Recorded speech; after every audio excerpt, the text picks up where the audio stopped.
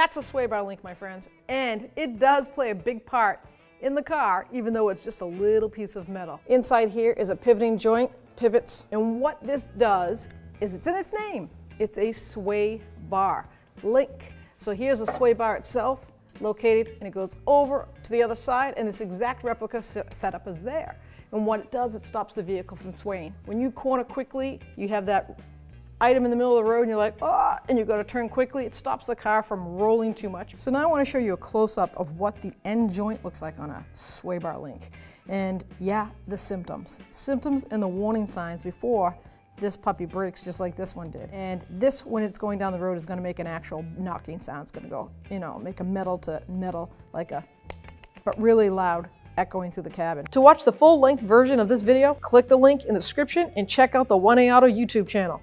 We have thousands of DIY and diagnostic videos in our library.